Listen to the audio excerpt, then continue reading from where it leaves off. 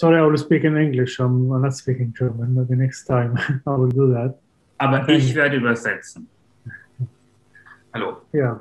So yeah, from my perspective, I see that Israel and the Arab countries, they have a historical relationship since long time, like the biblical time, because there was like a many Jewish community are living in these Arab countries before the establishment of the State of Israel. Israel, es gibt eine ganz lange historische Geschichte, dass diese jüdische Gemeinden in dem Gebiet, was heute Palästina oder Israel ist, schon gelebt haben. Da gibt es schon eine lange, lange Verbindung.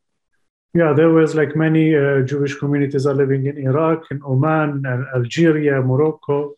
Es gab viele jüdische Gemeinden in Irak, Algerien, Marokko, Oman.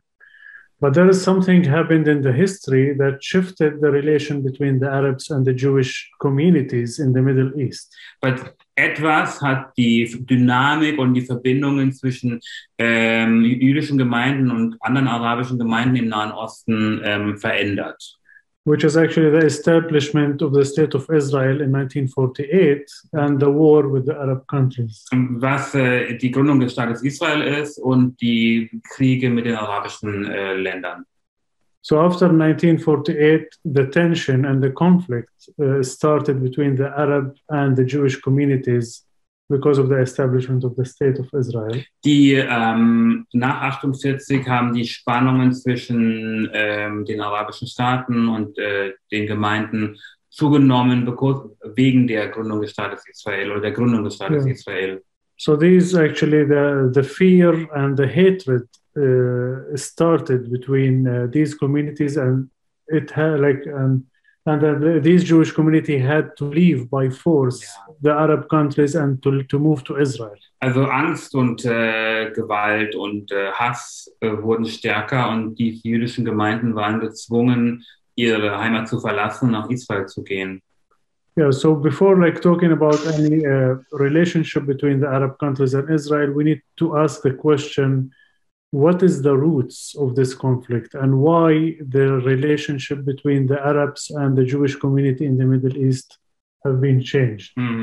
Bevor wir die aktuellen Fragen bearbeiten, müssen wir uns fragen, was sind die Gründe und die Wurzeln für diesen Konflikt und what did you say was changed? The relationship between und warum die Verbindungen oder die Beziehungen sich verändert haben. So the establishment of the State of Israel in 1948 on the Palestinian and, destroying Palestinian villages and many Palestinians became refugees, created a lot of like trauma and hatred.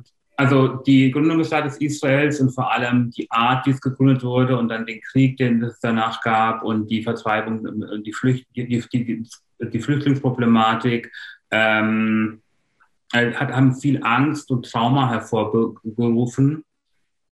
Yeah, so before, like when we are talking about any peace agreement, we should ask the question, what is the needs of the local communities in Israel and Palestine for real peace? Bevor man über Friedensbemühungen nachdenkt, sollte man sich darüber irgendwie informieren oder nachdenken, was sind die wahren Bedürfnisse der Menschen vor Ort. Yeah.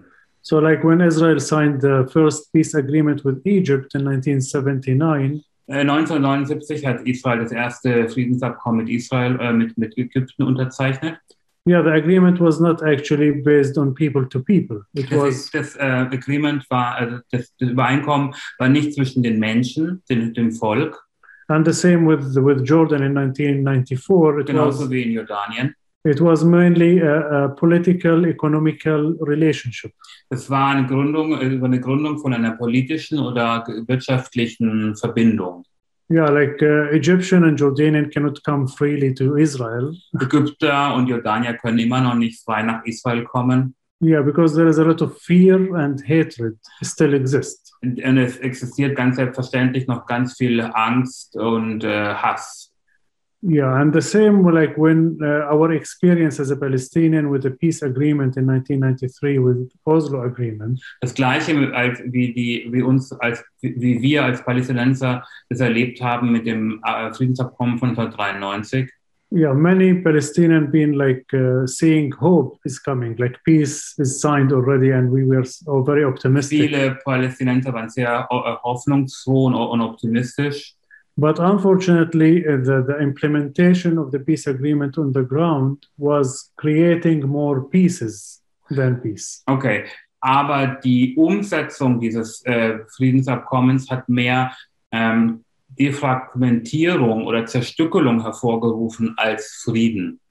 Yeah, like the West Bank was divided in Area A and B and C. Die Westbank wurde in 3 Teile eingeteilt, A, B und C Gebiete. Checkpoint was implemented, like Palestinians cannot move anymore outside of the West Bank. Es wurden Checkpoints eingerichtet, Palästinenser konnten nicht mehr einfach so die Westbank verlassen. So yeah, restrictions of movement, restriction of worship and access to Jerusalem. Also Bewegungsfreiheit wurde eingeschränkt, auch die Freiheit, religiöse Orte zu besuchen und what was the third one? Yeah, there were restrictions of worship and access to Jerusalem. Ja, genau, und der Zugang nach Jerusalem. So the outcome of the peace agreement and also like expanding the settlements and building more settlements. Und natürlich, die Siedlungen wurden weiterhin ausgebaut. So all these facts created more fear and hatred and lack of trust between Palestinians and Israel. Und durch diese Fakten gab es statt einer Annäherung eigentlich mehr Angst und Hass. And there is no communication and no people-to-people relation after the peace agreement. Es fehlt an einer Verbindung zwischen den Menschen. Like for me, I never met any Israeli face-to-face in Bethlehem since the Oslo Agreement, like since 1993. Seit 1993 hat Elias in Bethlehem keinen Israeli mehr getroffen. The only Israeli I met is the soldiers on the checkpoint. Die einzigen Israelis, die Elias trifft, sind die Soldaten am Checkpoint. The first Israeli I met in my life was 2009 actually. In Sweden. Ja, der erste Israeli, den Elias in seinem Leben kennengelernt hat, mit dem er gesprochen hat so richtig, war 2009 in Schweden. Yeah, so like not even in Israel or Palestine. Und eben nicht mal in der Region, nicht mal in Israel oder Palästina. So actually when the peace agreement that we're talking about and any relationship between Israel and Palestine or the Arab country should be based on people to people. And understanding the needs of the local community. Elias glaubt daran, dass ein Friedensabkommen zwischen den Leuten geschehen muss und vor allem muss es darauf sich gründen, was die Bedürfnisse des Volkes, die Bedürfnisse der Menschen sind. Because as long as we have separation and we have this disconnection between people to people, the circle of violence and hatred will keep going on and on forever.